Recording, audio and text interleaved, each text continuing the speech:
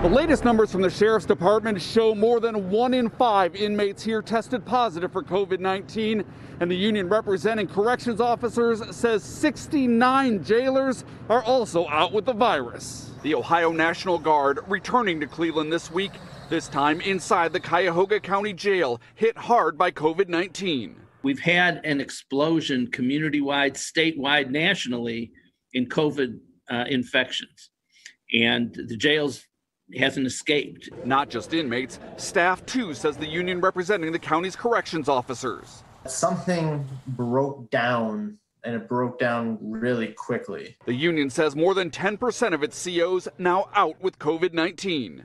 The jail staffing has basically gotten to where it was 18 months ago, at the peak of the county jail crisis from 2018, 2019. To try and fill the gaps, the county says beginning Wednesday, Ohio National Guardsmen and state prison workers will begin working inside the jail, assisting corrections officers.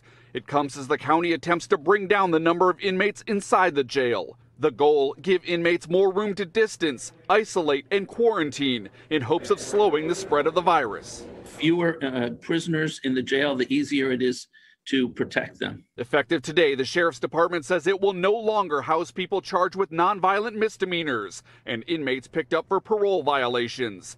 The county also asking the Ohio Supreme Court to order state prisons to pick up inmates sitting in jail but sentenced to prison time.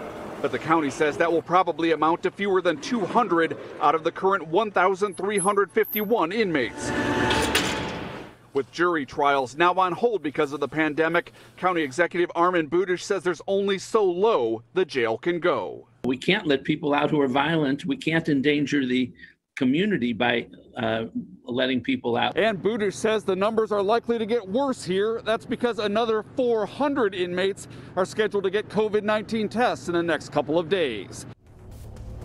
You know, this is so dangerous because don't forget, people work in the jails too. The jailers, the COs, they're working there, they're getting sick as well. So what's the best way to control the numbers in jails? Steve Gaynor, I'll start with you.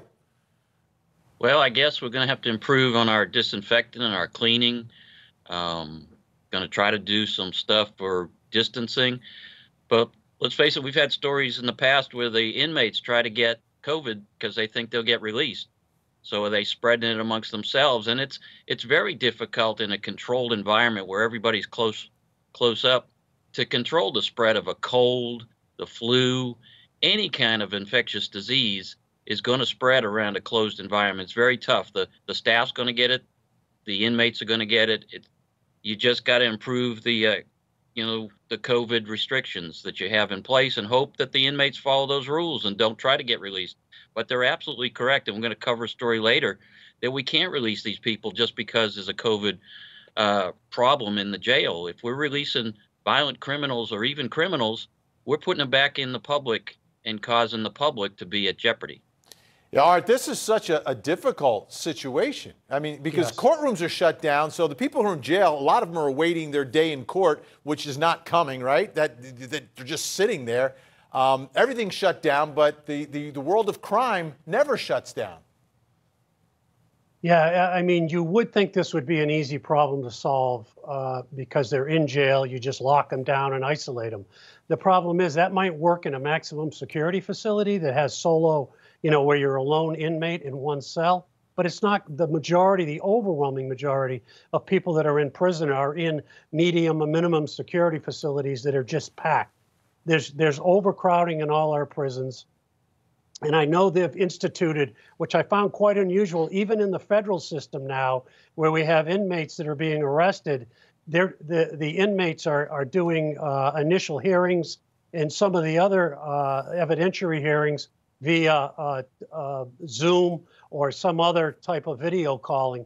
So they are trying to find ways to work around it. But it is a tough problem because really the people that are in there that are working in these facilities are doing time also. They're just doing it on a shift. So, I don't see this getting better. And when you look at some of the federal and state guidelines, there are guidelines in there regarding prisons, vaccination of inmates and workers, but each state has that ability to go ahead and move that up the scale of who's getting it next.